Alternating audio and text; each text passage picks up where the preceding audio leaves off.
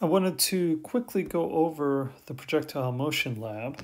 For this lab, you're going to be using the simulation, and it's pretty straightforward, the simulation. For the first part here, with no air drag, as it says in the directions, you're going to click on the lab icon, which is way over here, and you got to click twice on it to open it up. And you can see there's a cannon, and there's all sorts of sliders over here, various tools. And the red button there, that's your launch button. So, you hit that and it's going to launch. Okay. And in this first part here, it talks about you can use the range finder tool. That's this tool up here.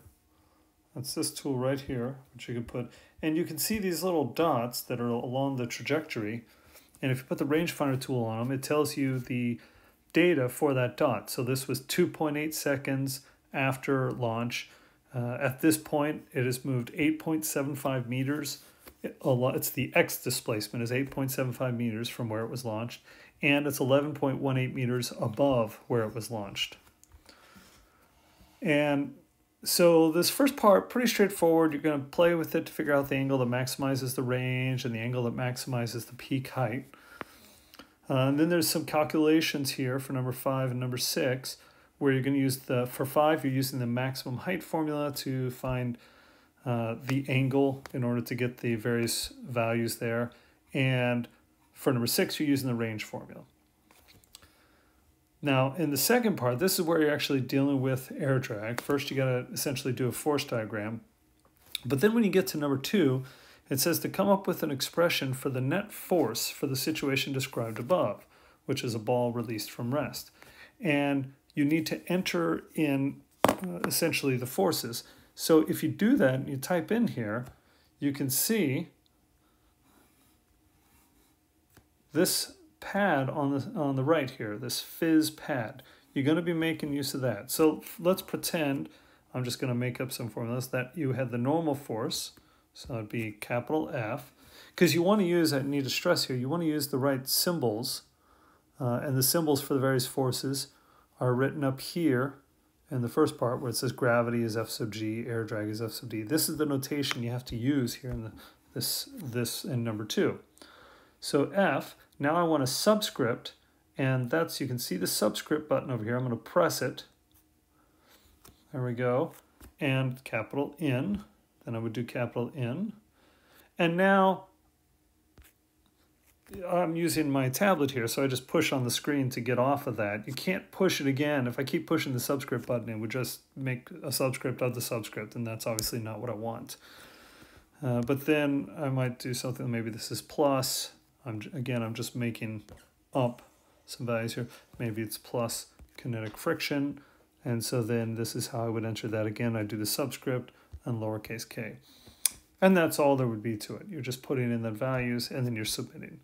And there's a couple problems that are going to use the fizz pad. The very next one, number 3, uses it. For number 3, this is for solving for the terminal velocity, and the formula that you need is given in the very beginning of number 3. It's the second sentence where it says specifically the drag force, which is F sub D, equals D times V squared. So it's giving you that formula there for air drag, and you're supposed to go through and solve for what D is, and you're solving symbolically. You're going to come down here. It takes you through what to do, where you're launching cannonball straight up. And so just to show you what exactly is going on here, so this is the drag unit, and you're launching it straight up, and you've picked this up to 15 meters, and I think the drag coefficient is supposed to be at 1, diameter is at 1, the mass is at 1, there we go. And you launch it, and it just barely goes up, and then it comes down. And it's going to reach terminal velocity, which is the velocity it has when the net force on it is 0, as it's moving through the air. And what it's asking you for is you're going to use the range finder to get some values to fill in the table, and once at H1, let me go down and read exactly what it says here. So The cannonball should have reached terminal velocity during the downward part of its trajectory. To determine the terminal velocity, use the rangefinder tool to get the heights of dots 1 and 2, T1 and 2. So, okay, so the times are listed here, 4.8 and 3.4. So you got to get the heights, and you get that by using this rangefinder tool. You put this up here, and it says, can I get it to stay? There we go. There's the time, and it's telling me the height. So you'd record those heights of your 2 points that you're asked to put in for. And the thing is, why do we want those heights? Because then we can get the velocity. We'll know from the height data and the time data. Well, from the height data, you can get the distance that it traveled between the 2 points, and then the time data, how long it took to go between those 2 points. You know, distance over time is speed, so you can calculate the terminal velocity.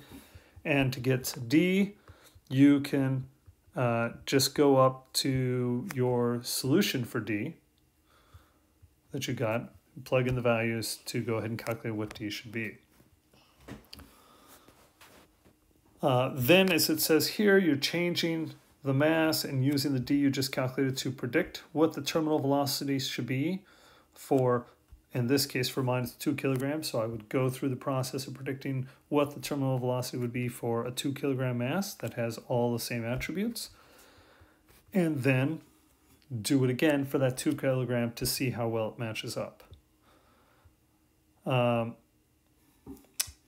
there's a couple more problems here, and here where you're doing essentially the force diagram, that's number 10. You're doing the force diagram for a projectile that's fired up and to the right. So it has a parabolic trajectory, and you're looking at the peak, and you're talking about what forces are acting on in what direction. And then you've got to come up with, you got to do Newton's second law for that situation, so get the net force and for both of these. And again, this is using the symbolic, so the phys pad is going to be used again here.